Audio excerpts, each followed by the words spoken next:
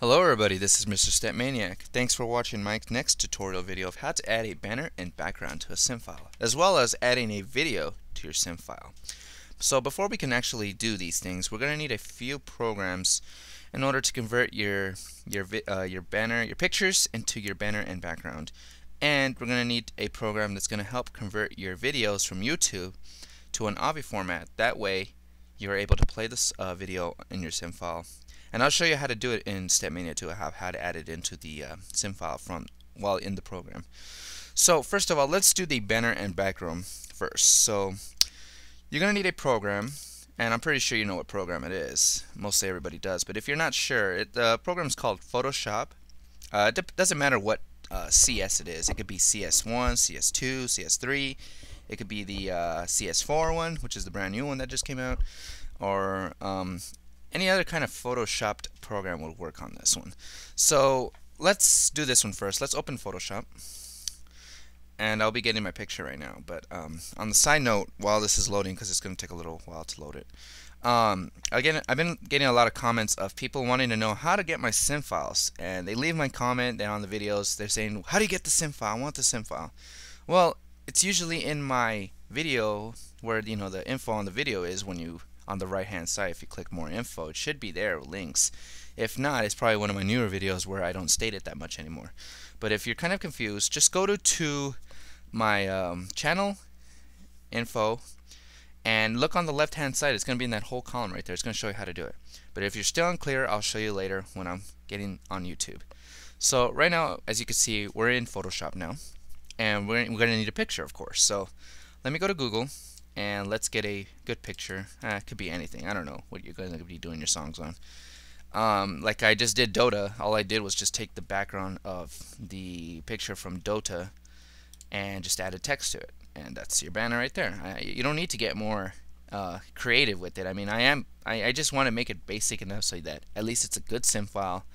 It's mostly the steps that count in a sim file, but if you want to get your attention, want to get really good banners, you can customize it on however you want. I like basics. I don't like to get too involved in creation because I like to get my sim files done and out to you guys. And I like to do them quick. So here we go. So let's go to a Google, and let's look up images, Google Images, and let's look up sky. Could be anything, I don't know if you want it. Let's take a picture of this one. So here we go, nice picture. So let's save the image. It's going to save it as a JPEG. Save it on your desktop, and it's already saved. And there you can see the pictures right there.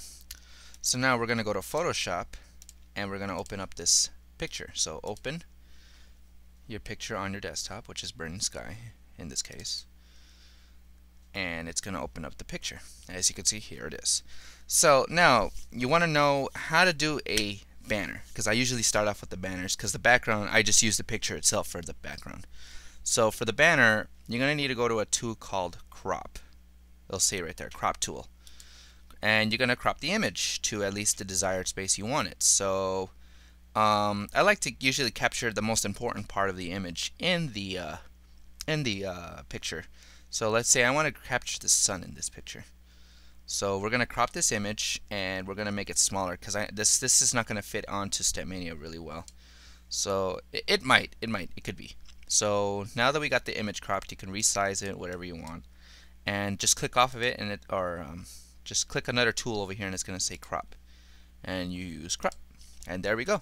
Now we got a crop image of the picture, and since I think it's a little too big still, I'm going to crop it one more time, and I'm going to make it a little smaller and a little more skinnier, because I think StepMania needs it to be a certain size. I'm not quite sure what size the dimensions are for StepMania, so you have to play around with it a bit.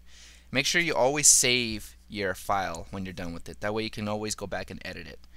So let's crop the image again, and let's pretend the song. Let's add some text. So click the T right here, which is the text, and click and add a name. I don't know. Let's pretend the song is the Beautiful Sunlight, or the Beautiful Sun.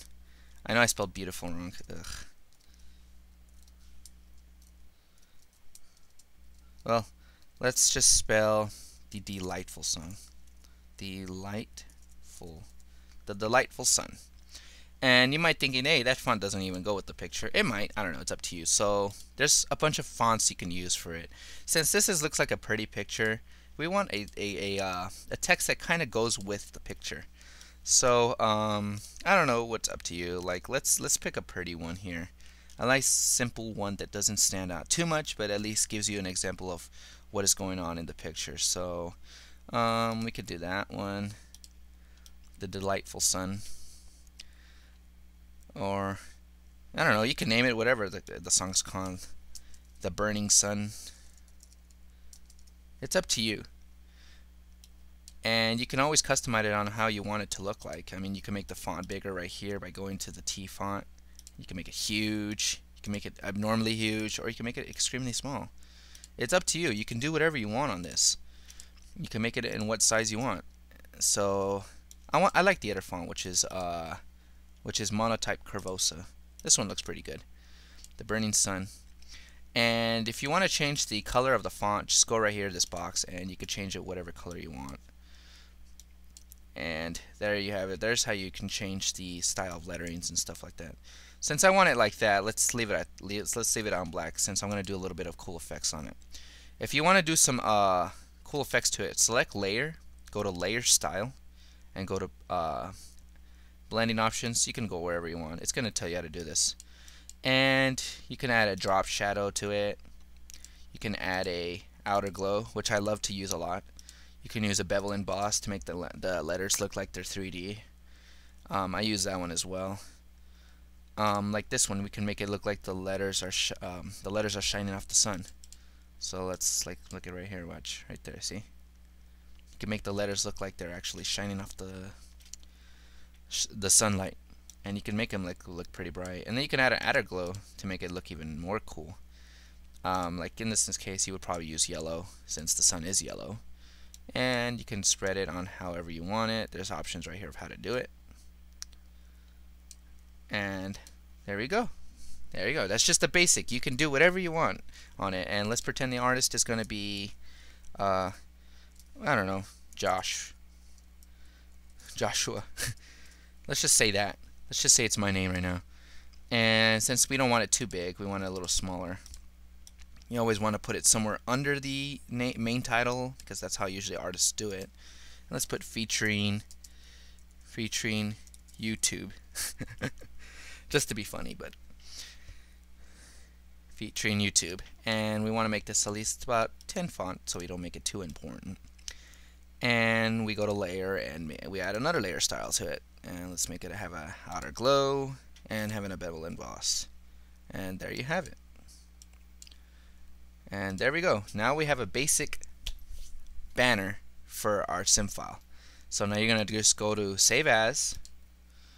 You want to actually save the file first too, like the actual main file of Photoshop. So save that file and just push OK. And then you're going to save it as the banner file, which is going to be, you're going to select PNG or JPEG. Either one will work. So I'll select JPEG. Erase this copy right here. You don't need this copy. So erase that. Save as a JPEG. Or save it as Burning Sky 2, since we already have that file up there. So Burning Sky 2, desktop, and save it. It's going to tell you this. Put like max quality on it. And push OK. And there we go. And now you should see on your file the actual banner you created. Now, as far as the background goes, I'm going to do this really quick because I'm already running out of time. So close this. You're going to open up your main file, which was the main JPEG, and you're just going to add text to it. Burning sky, or the burning sun. And you just do the same thing on this, and you just resize it, make it big, so it's because it's a bigger picture. Okay. So I think that's all I can show you at the moment. So you could do it on whichever way you want. So stay tuned for my next video. I'm going to be recording another video of how to do this. This might be a 3-parter, so just bear with me, and hope you enjoyed this one. Thank you.